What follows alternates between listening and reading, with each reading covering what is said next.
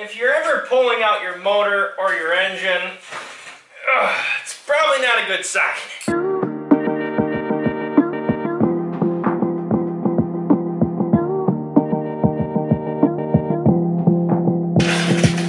I've never had this happen before. Now, it has been a while, but can you guys remember when I was taking this thing up to Jake's house? I was driving it up the road.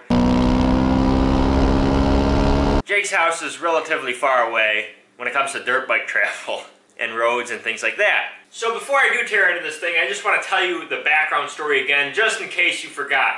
I was driving along, the bike was doing relatively well. In the midnight sky. No knocks, no irritations in the engine, no inconsistencies. I pulled in the clutch, I was probably in 4th or 5th gear, and the bike stalled right out.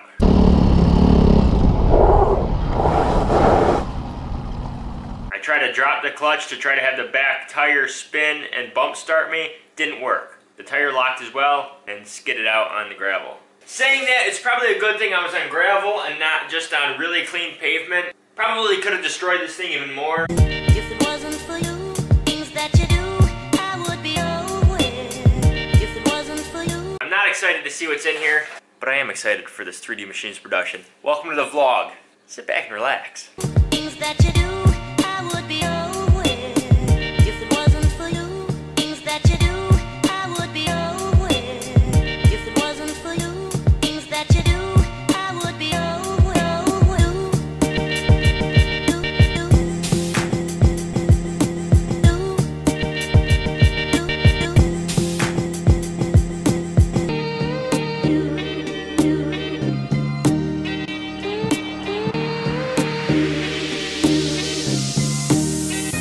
Check out my radiator.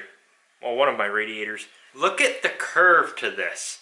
I went down to West Virginia with Jake and his family one time, and like the first turn on the first trail that we went to, I put my bike on its side. Back tire didn't grab when I gave it a little too much gas, and just spun out of control. This hit the side, caved it in. Still looks like it's in good shape though.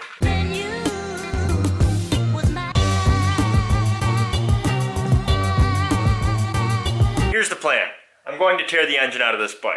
I am not going to work around and try to figure out what's going on, whether it's transmission issues, engine issues, piston rod, crankshaft issues. I'm just going to take a little bit of my own advice and just tear it all apart, tear everything apart, and then just rebuild it. Otherwise, you're spending all this time trying to save seconds and adding on minutes and hours.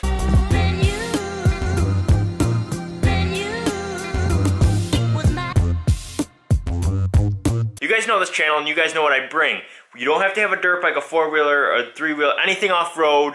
You can have a truck, a car, or a bicycle to watch this channel. Like, I'm just showing you, if you had a bicycle, and say your back tire was screwy, well, instead of loosening up the bolts on your tire and just trying to figure out what's going on, just take the whole thing off. Now, in that instance, you're probably only going to add like 1 minute to the overall time. But in this situation, you save a lot of time just by tearing everything apart. And that's why I have this pile over here.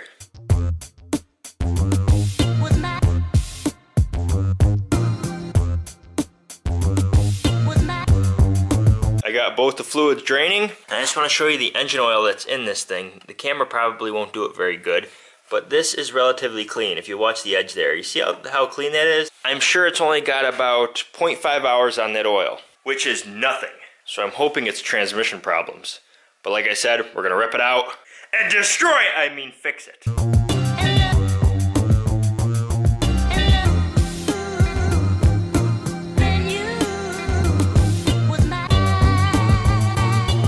This master link is disgusting. That's all kinds of worn out.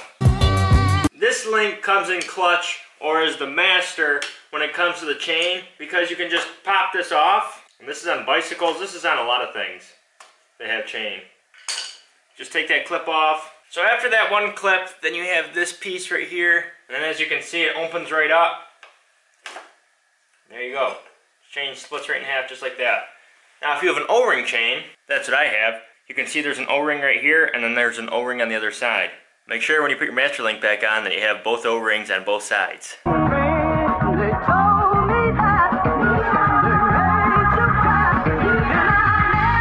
I'm getting ready to tear this engine out.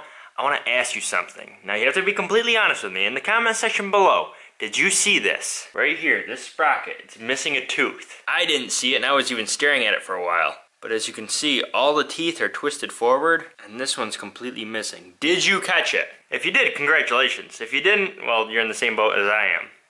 And I got 20/20, baby.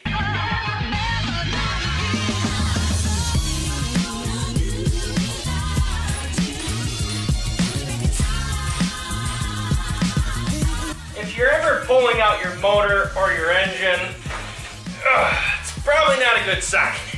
Not good. Not good at all. Well, I found the problem. And it's not a small problem.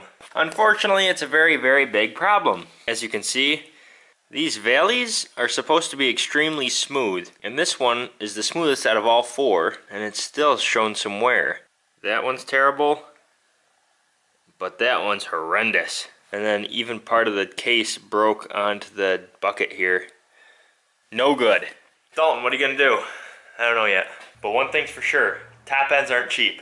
That kit right there, all the stuff I need, these parts too, I mean, look at all that wear. Look at all that wear. The whole top end seized up. The piston's free and it kicks over real nice. It's just the top end just seized up. Shot! I don't know how many more times I'm going to say that, but it's just not good. I am currently not fighting against the sunlight that comes through the windows during the day. And the reason for that is it's 9:30 at night. And as you can see, the engine's back in the bike. I bought a new top end, you guys. I got it overnighted, well, overdayed, like during lunchtime, Amazon. No, I'm just kidding. I'm sorry if my jokes are kind of lame. It's late. It's 9:30. It's past my bedtime. I'm not a complete animal like some of you are. So let me ask you a question. Are you disappointed in the KX? I know a lot of you guys wanted to see it happen. To see this happen right here on this stand in my garage and start tearing this down and trying to figure out what's going on. Well, I found the problem. The only problem is it's an expensive problem.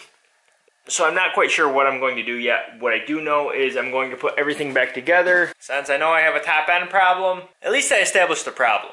Not only is my bike screwed up, but I also screwed up my rack. My stand's already bent. Wah. I want to thank you for tuning into this 3D Machines production. Have a wonderful night. Enjoy it. Answer my questions in the comment section below, please. Totally going to run it in a supercross or an endurocross or some moto or cross event of some sort. Definitely. The only thing is I'll have to go total Fred Flintstone on it. I hope you guys enjoyed this 3D. See you later.